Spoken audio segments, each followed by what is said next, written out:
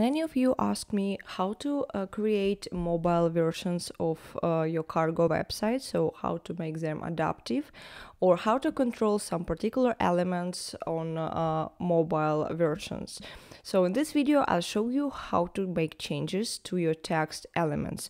So you will apply these changes to some particular elements or the whole font style without changing them on desktop version. Here I have a simple page which actually looks good on mobile and on desktop, but it's going to be enough for understanding. So the first word is like H1 text and the second word is H2. I can control the look using cargo panels, but the problem is that if I'm going to change them on mobile version, so they will be also changed on desktop version. So how to make that correctly? For this need, you need to know how to use media screen. Let's go to CSS editor. And here you need to know how to work with media screen. I'm not going to cover this topic just in this video because it's too complicated, but I'll show you just some basics. You need to start typing media screen and max width. Let's say 700. You can use any other size, but I recommend you to go with 700 pixels because this is like a cargo basic breakpoints. So sometimes your websites are going to be changed automatically when they pass through 700 pixels. That's why I'm using this breakpoint, but you can actually add some more breakpoints. It's not necessary that you are going to use just only one.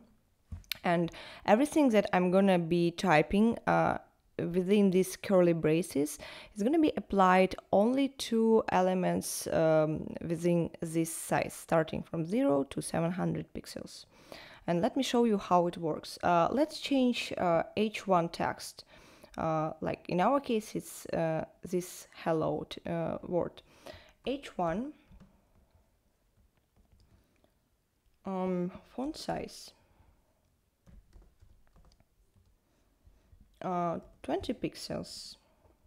And now you see no changes, but you need to add important. And now you see this word change. So you also can check. So your text is the same here, but it changed on mobile version, and you can control it however you want.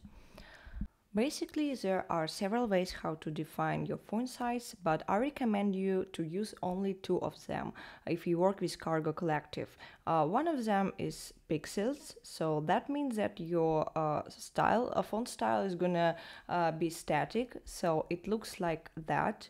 Not depending on screen size, your font is gonna remain the same size. And the second way is kind of responsive text. So you can use not pixels, but viewport width. So let's say 30 viewport width. Oh no, it's too large. Yeah, let's go with 26. Now let me save and reopen this page. And now you can see that the font changed depending on the screen size. So that's how you can make responsive text.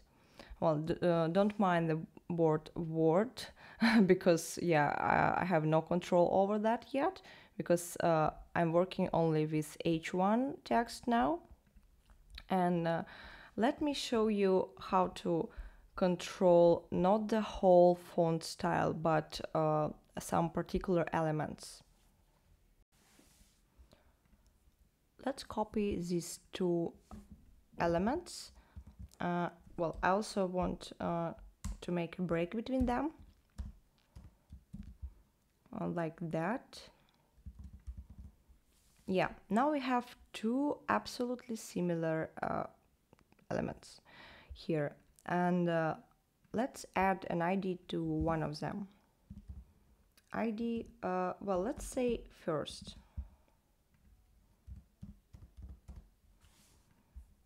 And let me save this page and let's go to CSS editor once again. And here I can control this element without changing all font style. To control IDs, we use hashtag. Hashtag first. Font size, well, let me just copy this line. Font size 10 pixels. And here you can see that I can change this element without changing any other elements, and of course without changing it on desktop version.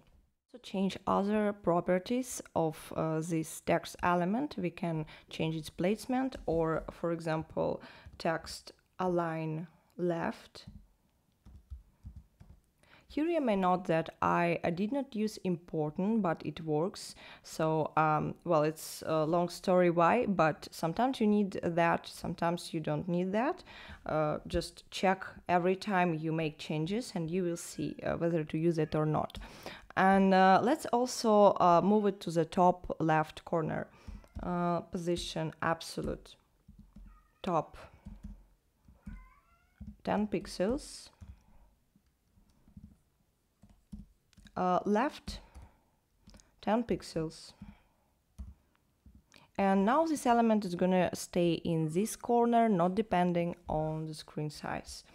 Yeah, but here I want these two words to be like together. I don't want to separate them.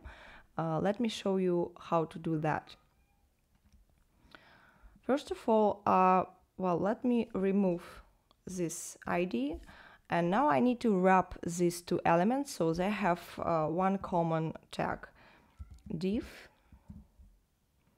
and closing tag, div. Yeah, now this thing is one whole element. And here I can add this ID, like ID first. And let's see what we have. Here you can see that now both text elements are placed in the top left corner, but we have the same text style as it was before, so this line simply doesn't work. Let me copy this line and remove it from here, and I'll show you how to control this element now. So you need to start typing first,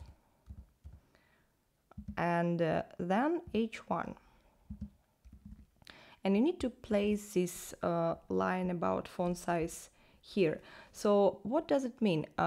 You control all H1 elements within first block. So first block, which has ID first, consists of two elements, and all elements which is H1 are gonna be changed here. So that's how to work with font styles and how to make your website adaptive, or how to control your elements. Tell me if you need some more explanation, or you need a video how to work with images, how to make your cargo website looks good on any screens. And thank you for watching. Goodbye.